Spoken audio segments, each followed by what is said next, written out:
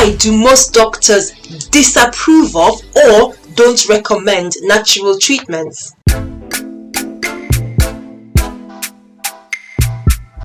Well, the reasons for these are pretty simple. First, herbal medicine is not included in mainstream medical training, so it is possible that your doctor may not be aware of some of these methods.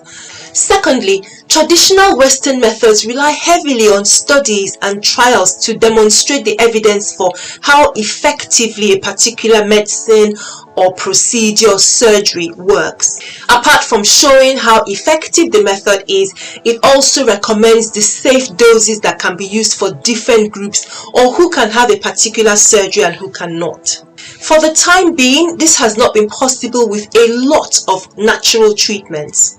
And this is why your Western trained doctor may not recommend natural therapy alone as a treatment method for fibroids.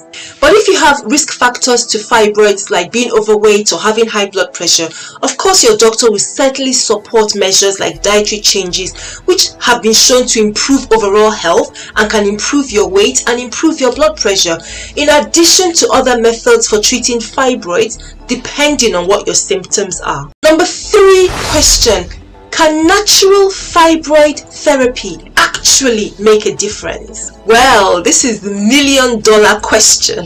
But the truth is, we don't know. You may find women who say that their fibroids completely disappeared after losing weight, changing their diet, or using some particular herbs, supplements, or alternative therapy. But on the other hand, you will also find a large number of women who say they did not experience such benefits despite using the same methods. So I think you should have realistic expectations when considering natural treatment methods, because everyone is different, from the way we metabolize to the effect that possible herbs or supplements could have on our system. And that said, is it worth trying? Well, I think so, once you consider your safety with taking any of these methods, in addition to knowing what available traditional Western methods options there are, and your personal preference, of course. This leads me on to the final question, which is, how can you decide if natural fibroids therapy is for you? Well, the best way to think of natural fibroids treatment is this. While there is no evidence to show that they work exclusively to treat fibroids, there is also no evidence to show that they do not work, at least in some women. You might prefer not to have surgery and are not inclined towards hormone-based therapy, and so natural remedies look like an attractive option for you.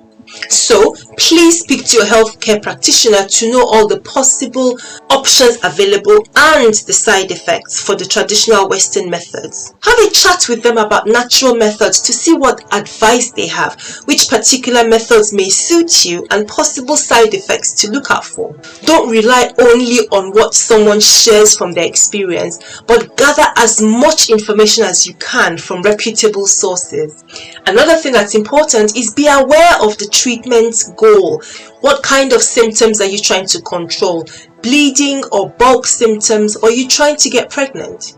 Whichever method by which you come to your decision to choose natural fibroids treatment, please make sure you're working with a supportive health practitioner who can help to monitor your progress as long as you decide to use natural treatments.